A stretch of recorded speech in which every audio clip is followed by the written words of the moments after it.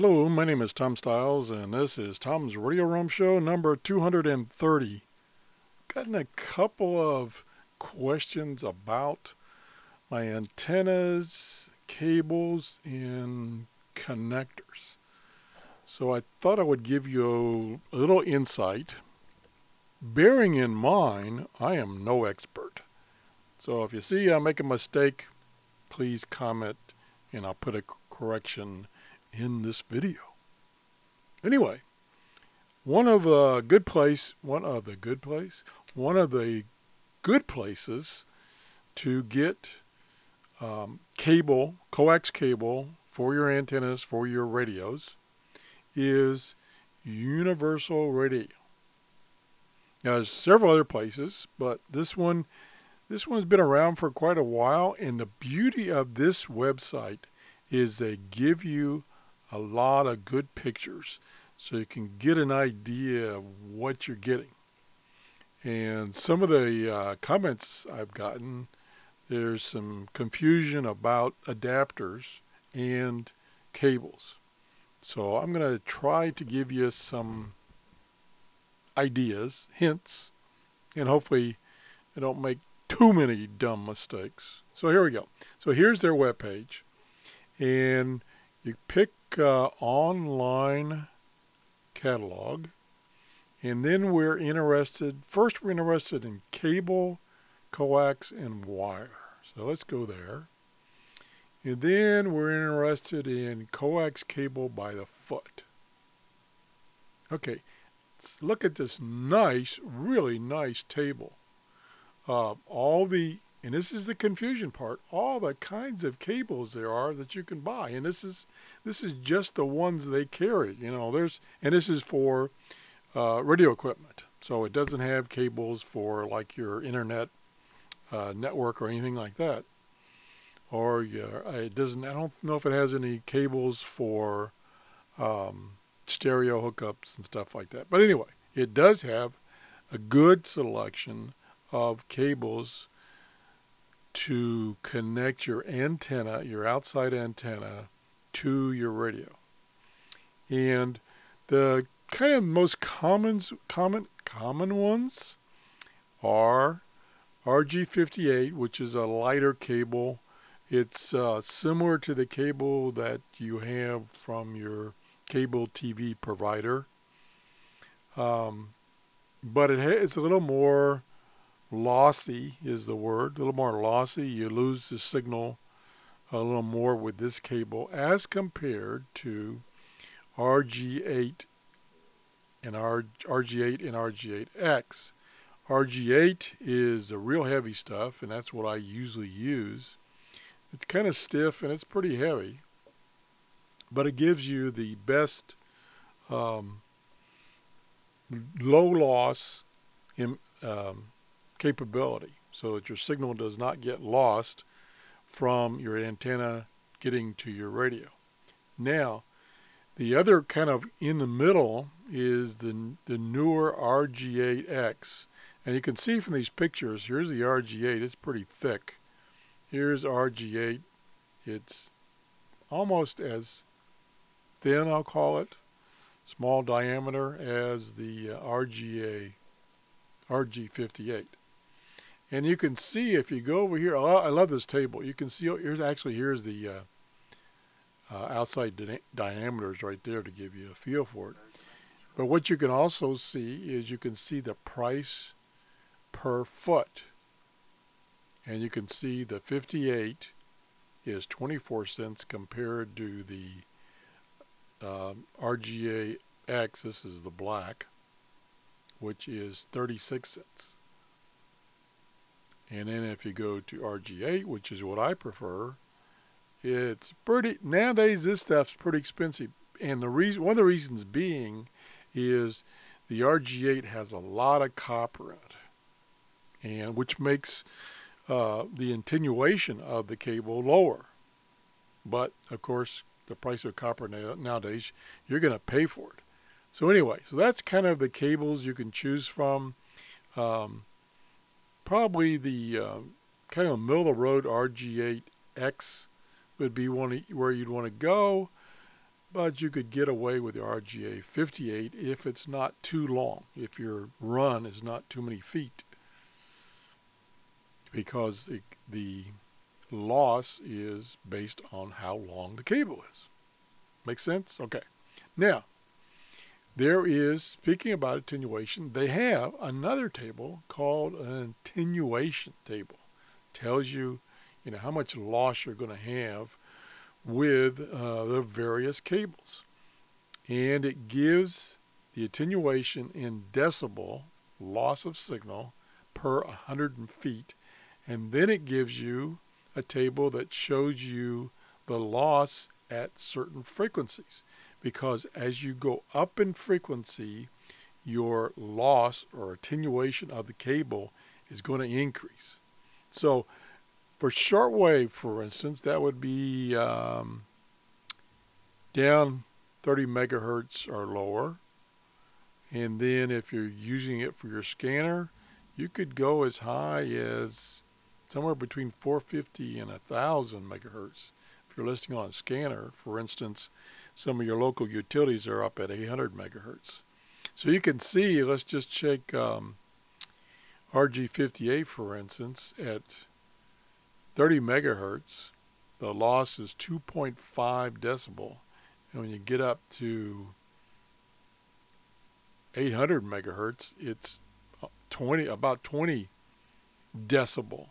So you're really losing a lot of signal when you use this radio, when you use this cable. So what I will be doing, I showed you my new scanner antenna. I will be using the RG8, which is, a lot better. It's about 1/3 the loss of RG58, but it's going to cost me more. And for some reason, I guess they don't recommend using RG8X at that higher frequency. They do show it at 450. But if you're interested in shortwave, this is the numbers you want to look at. So 58 is 2.5 dB. Now realize that this is somewhat related to when you're transmitting, and of course we're only receiving. So these numbers probably won't be as high when you're receiving versus transmitting. Again, I'm no expert. So at 30 megahertz, the RG58 is 2.5 and the RG8X is 2, and they don't have a number for the RG8. I don't understand that. But at 50 megahertz, it's only 1.2. So you can kind of see the more expensive and the heavier the cable, the lower the attenuation that the cable causes. So the lower your signal will be when it gets to your radio. So you want to go for, the lower loss, the more expensive, the more heavy. But you can get away with, for receiving, something like RG58. I would kind of lean towards staying in the middle road and go with RG8X. Okay, now let's go back, and we'll go back, and now we're going to look at, let's see, we're going to define parts, the connectors. Now, most of their cables you can get with connectors or without, and that'll increase the price or decrease the price because it costs more to put for the connectors and to have them put on, but it makes it a lot easier on you because you don't have to hook up, install the connectors. But the advantage is you can measure out exactly how many feet, because you want to keep that cable as short as possible. So if you only need 27 feet and you buy, say, 50 feet, because that's kind of the standard increment, you can cut that off and you not run that extra, I lost the math, 23 feet. That's going to cause the loss that you don't want to have. Okay, so much for that little synopsis. Okay, let's look at connectors. And this is the typical kind of connector you will get on cables that are prefabricated with connectors for the RG8 and probably the RG8X. Now, the RG58 will have the smaller connectors, as I don't see one in here, as you've probably seen on your TV connection to your cable provider. Okay, now, if you have this is the kind of connectors I have. I have a PL259 connector at each end of my cables, which, like I said, is RG8. But some radios, the amateur radios for amateur radio operators, they typically have a connector on the back of the radio that accepts this connector. So there's no conversion required. But your shortwave portable, especially radios, don't. They will have either, and I'll go to the other page, to adapters. They will have, and I'll come down here, for instance, they will have this 1/8 inch mini plug.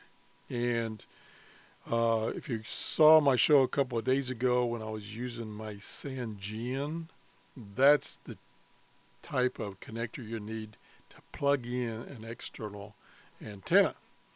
But if your cable, your coax cable, for instance, is RG8, it will have that 259 connector on it. So you need this adapter to go from the 259 to the 1/8 inch plug that plugs into the radio. So that's how I accomplished that. So if you saw my show, that is the adapter I was using. Now, ideally, you don't want to use adapter because this causes loss of the signal too when it goes to these adapters. But it makes it easier to use adapters than to go cutting connectors off and rewiring all that stuff.